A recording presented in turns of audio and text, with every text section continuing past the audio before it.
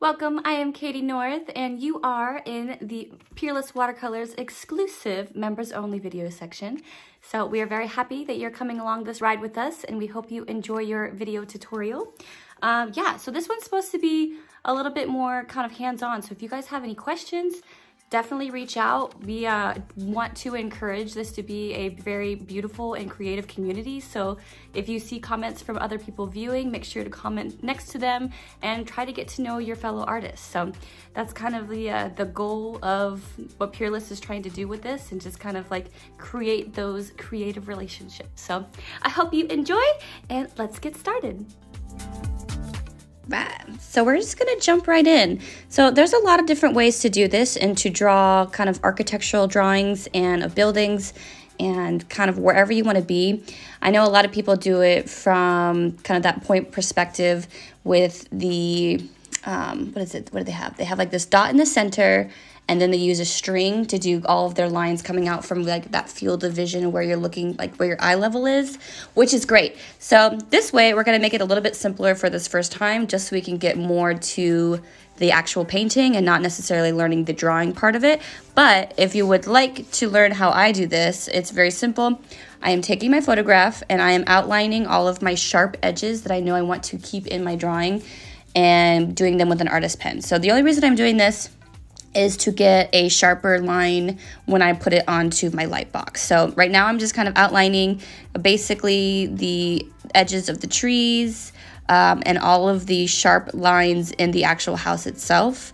And that, when I turn on my light box, will be a little bit more visible when I put it onto my watercolor paper.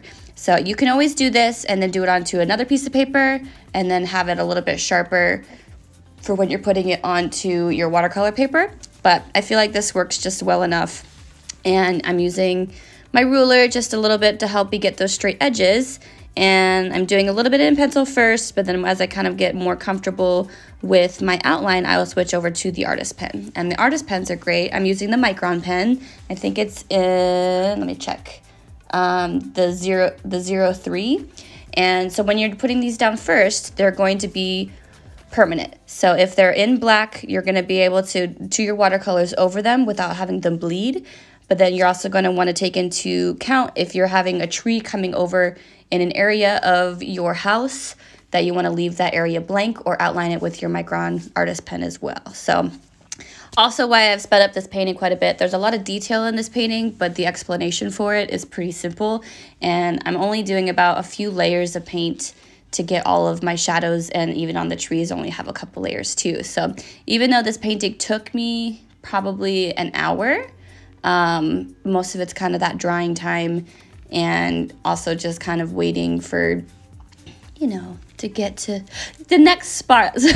Sometimes I'm just kind of like doing small little details in one area when I'm just, you know, really just waiting for one area that I want to be working on to dry. So I save you the entire thing, and we kind of, you know, speed it up a little bit. So feel free to pause at any time if you're doing this cabin. It's a cabin? Yeah, it's a cabin. That's a fall cabin in the woods. Or if you're doing your own cabin or house or a friend's house, they make great gifts too. So especially with the holidays coming, a personalized painting of someone's house, you know, maybe if they just bought it, it'll be so cute. But anyway, now that I have all of my lines and the ones I know I want to do in permanent and to have sharper black, I'm kind of doing those. And you can see over to the right side of my painting. That side is actually where that big, bright, vibrant kind of orange fall tree is. So I don't have nearly as much of the pen work on that side. All right, and so for our paint palette, we are using a pretty limited palette. It is Warm Sepia, Autumn's Indigo, Ferdinand Green, Orange, Yellow, and Black.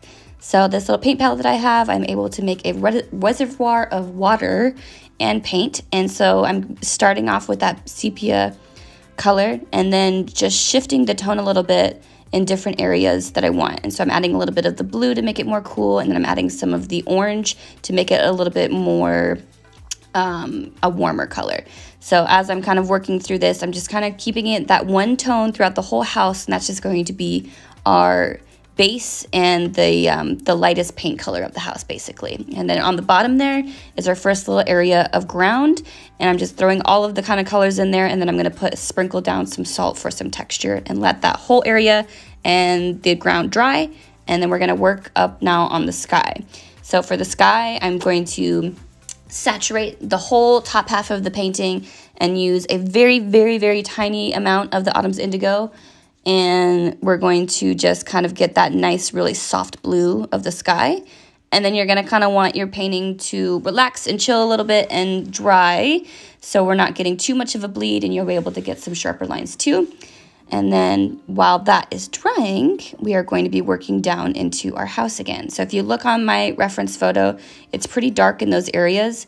And I don't add a bunch of detail yet, but I'm just doing basically the brown and then a tint of the black with it to kind of start adding those shadows where they're going to be in the house.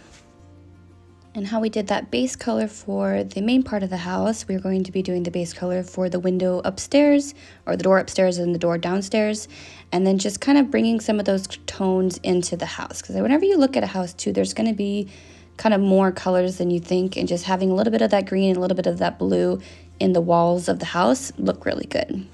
So outlining your fir tree now, we're doing just the main trunk and stems, and that's just going to kind of give us a guide.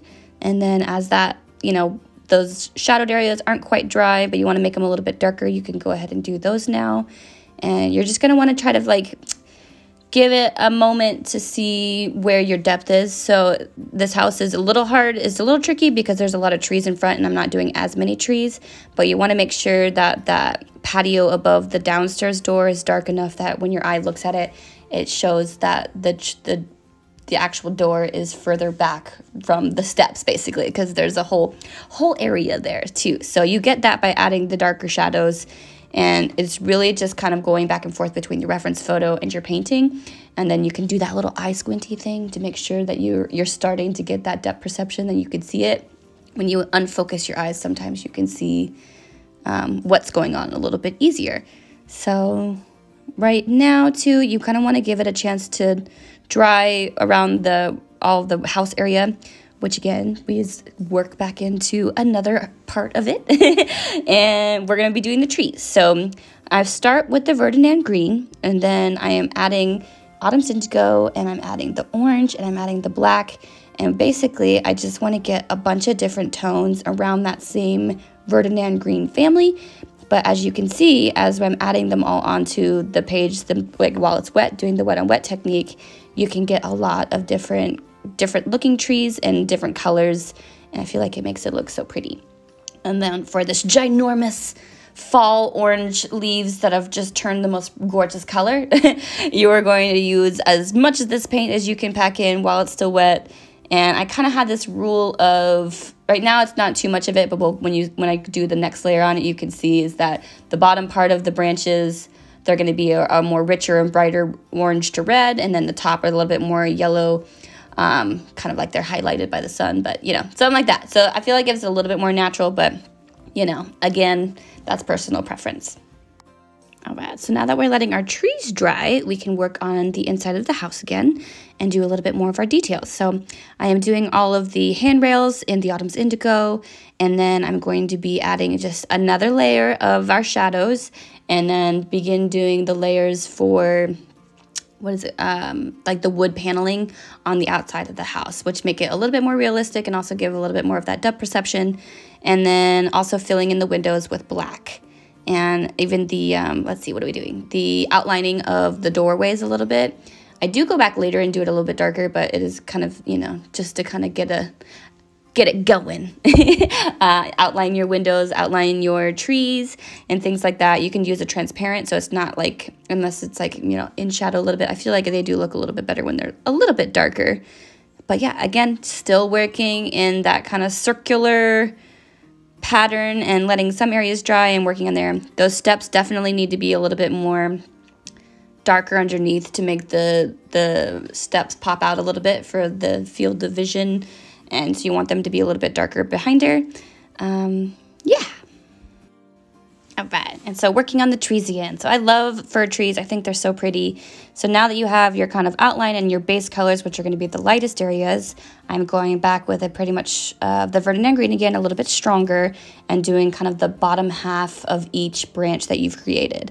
And so I'll even come back again one more time and kind of do individual kind of tree branches and everything too as like the final detail of it. But for now, just doing that little bit of that pop.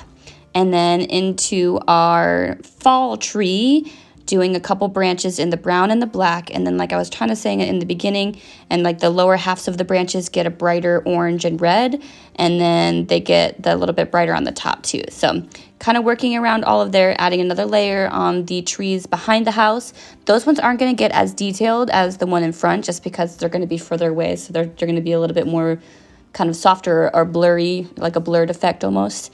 And then whatever's going to be closer is going to be a little bit more sharper and more detailed. So, and now, yeah, kind of just working around the house. So my picture I actually had, there's more of like a, you know, front entryway that you could see a little bit better.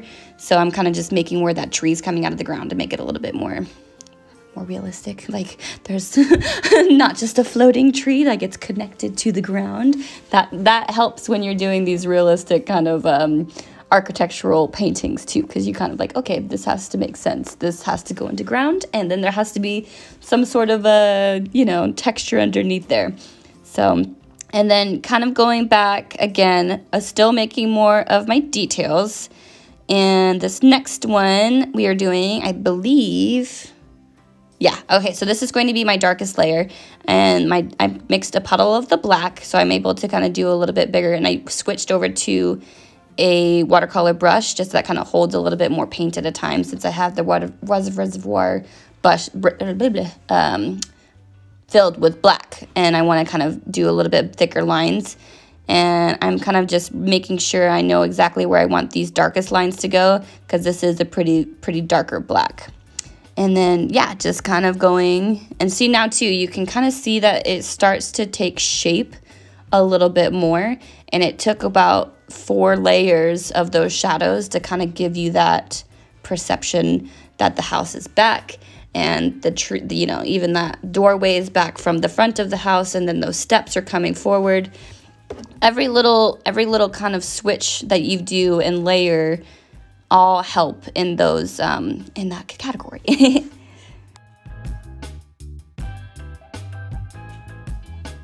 All right, so now I've done most of my bigger areas for my shadowed areas and with my black, and now I'm going to make a even darker black but switch to my extra small detail brush. So this brush, I'm going to be doing all of my fine detail work. So now that everything is, I know exactly where it's going to be, I outline all of my handrails, my steps, I outline the I guess there's still a handrail. Yeah, like the handrails for the deck, the blue ones. And I just make them super sharp. And you can do this with an artist pen too, but the artist pen is always going to be like a much harsher line. I'm using a very small detail brush, but it's still in watercolors too, so it has like a softness to it, even though that it's black, if that makes sense.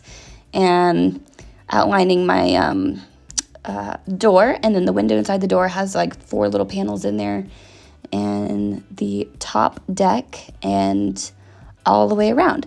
And so with the same brush, once I am done using my black puddle, I am going to be using my white highlight.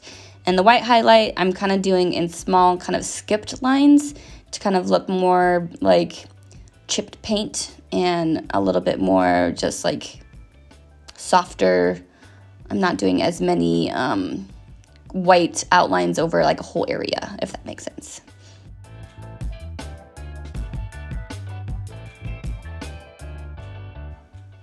So this is basically my completed fall cabin, and I hope it's a good start for you guys to start doing your own houses and buildings. I would definitely like to do another one that's more of like a brick or cityscape kind of thing, but I definitely wanted, I just love this fall cabin so much. I feel like it was just like the perfect for right now. But yeah, so really it's not too crazy, but it's just building out those layers and having, again, I feel like reference photos just make the hugest difference, and just building out those shadows until you get that depth perception is really what's like the main key here. So I hope you enjoyed.